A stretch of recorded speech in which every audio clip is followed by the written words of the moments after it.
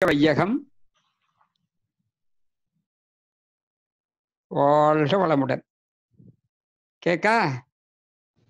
கேக்குதுப்பா, பேசுங்கப்பா. வாழ்க வளமுடன். வாழ்க வளமுடன்.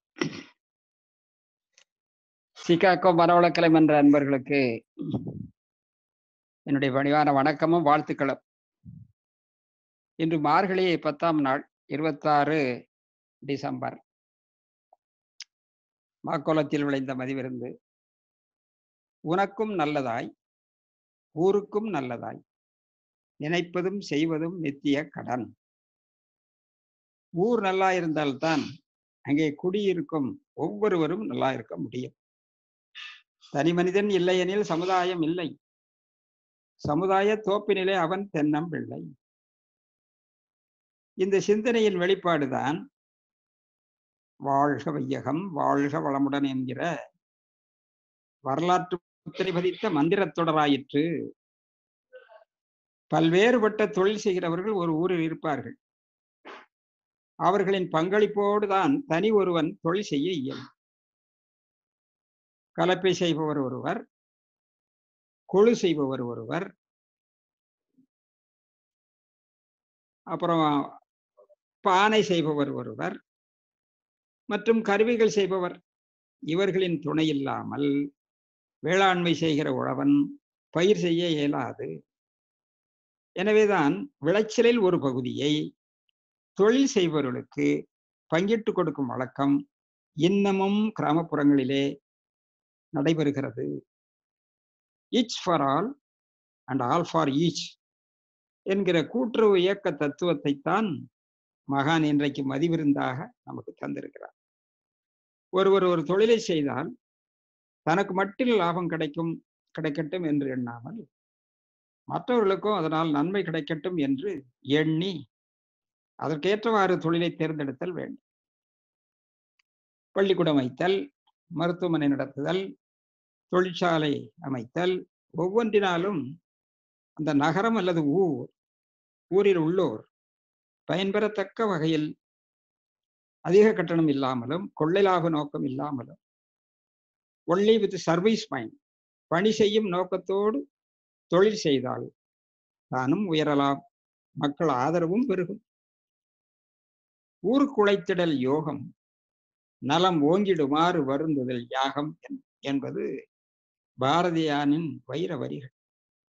வாழ்க்கையை 2 வார்த்தைகளில் அடக்கிவிடலாம். ஒன்று தனக்கு, மற்றொன்று பிறர்க்கு. இளமையை வளமையாக்கி, வளமையை வாழ்க்கையாக மாற்றி, வாழ்க்கையை பிறர்க்காக ஆக்கினான் வரலாறு உனக்காக ஆகும் அல்லவா. அதைத்தான் சிகாகோ மனவளக்கலை மன்றம் நித்திய கடனாக செய்து வருகிறது. சிகாகோ மனவளக்கலை மன்றம் வரலாறு படைப்பீர்களாக. வாழ்க வளமுடன். அடுத்து திருப்பாவை. இன்று 10ஆம் பாசுரம்.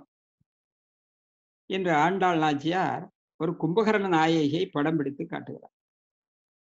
நோற்றுச் சுவர்க்கம் புகுகின் கற்றுக்கறவைகள் கணங்கள் பலகரந்து செற்றார் திரளிய சென்று செரு செய்யும் குற்றமொன்றில்லாத கோவலர் தம்பொற்கொடியே புற்றரவல்குல் புறமையிலே போதராய் சுற்றத்து தோழிமார் எல்லாரும் வந்து நின் முற்றம் புகுந்து முகில்வண்ணன் பேர் பாட சிற்றாதே பேசாதே செல்வ பெண்டாட்டினி.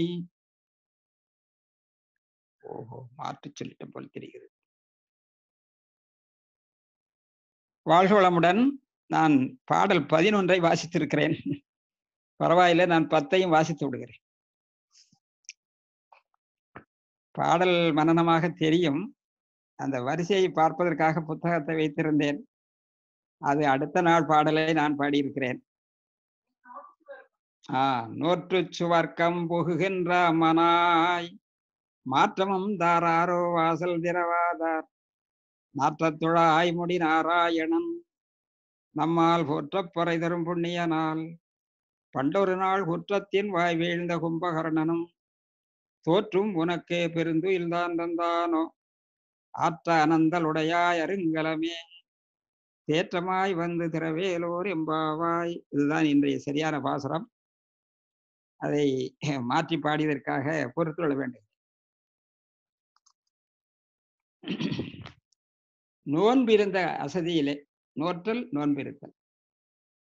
நோன்பிருந்த அசதியிலே தூக்கத்திலேயே சொர்க்கலோகத்தை அனுபவிக்கிற அம்மையே, எங்கள் அழைப்பை கேட்டு கதவைத்தான் திறக்கவில்லை. உள்ளே இருப்போர் ஒரு மறுமொழியாவது தரக்கூடாது.